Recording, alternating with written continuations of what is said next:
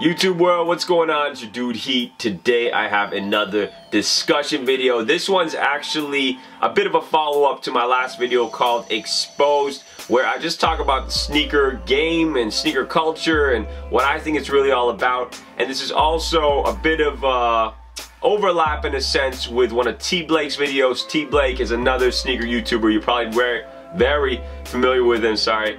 And he doesn't know I exist, that's cool.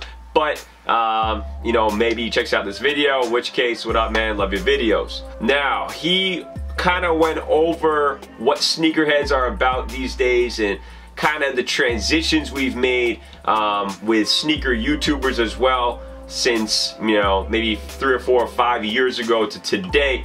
And I guess what I want to outline is a little bit of that, but also kind of why I think the whole, like, being a sneakerhead is actually kind of lame. I apologize in advance actually for using that word lame. It can be offensive, but I did include it because I feel like you guys understand the tone in which I'm using it. I just want to put that out there. Now, where the game and the culture is now has definitely kind of changed the way I feel about collecting shoes. I find it interesting that 5 or 10 or whatever years ago, when I was collecting, at least around 2007, 2006, it was all about having a pretty wide, diverse collection of, you know, sneakers that you just liked and sneakers that meant something to you, and we all had our stories about the shoe. So I remember like seeing a couple friends and even reading forums, for instance, and people would say, I love this shoe because, or I grew up with this shoe, or this is the first shoe I wore to a basketball game, or my father bought me this when I was 10 years old. Now, there's less of a story because I feel like we're all focused on the same sneakers, and what I mean by that are basically Yeezys.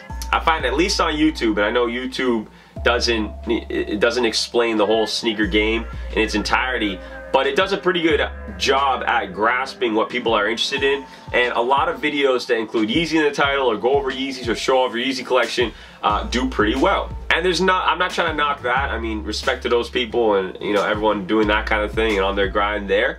But it just shows that people are really interested in seeing Yeezys. But I suppose what I'm getting at is that people are very interested in these very exclusive kicks, and there's really only a handful of them that, you know, people really want to see. And that kind of changes things because, I mean, I'm still gonna collect what I want, but when it comes to YouTube, I can't just put up anything if my goal is to get views and viewership and, you know, keep my subscribers happy. And then when new YouTubers, for instance, or maybe new sneaker collectors like a shoe, but everyone else hates on it, you can kind of feel a little discouraged. I mean, what if you go out and you wear your brand new Team Jordans and you're like, these are dope, and then you just get roasted or people are hating on it, you're like, damn, like, maybe these aren't so dope after all. And that's pretty sad because it's just changed the way people think about shoes and the way we collect and what we consider Heat, and all our tastes and interests are now like amalgamated into one.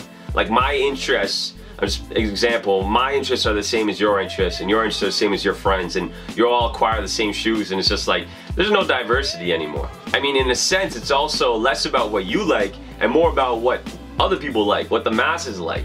I'm gonna go to the sneaker convention and wear my brand new Yeezys because I know those are hype, and everyone's gonna, you know, be like, oh damn, those are hot. Even if I have my favorite shoe at home, I'm not gonna wear that because, you know, people might not consider that as cool. So I've been ranting a lot, but basically collecting shoes doesn't have the same flair and energy that it did before because we are not individuals anymore, and the idea of collecting a wide variety of shoes isn't as cool. People might want to have like 5 or 6 pairs of all Yeezys, and I mean, I don't know, to have them sit on the shelf all day, or maybe you wear them once over the course of 2 years. What is that? That's weird. That goes back to the trophy thing that I was explaining before, how we treat sneakers like trophies. We put them in dark closets. To me, that's weird. That's just like, I can't wrap my head around that part too well. But anyway, that's it. Get in the comment box. Let me know what you think about this. Do you agree? Do you disagree? It's okay to disagree. I appreciate the honesty that you guys give me in the comments. Just because we have differing opinions doesn't mean I'm gonna, you know, get emotions into it and get upset. So let me know in the comments down below. As always, I appreciate you guys watching. I'm your dude Heat. Peace.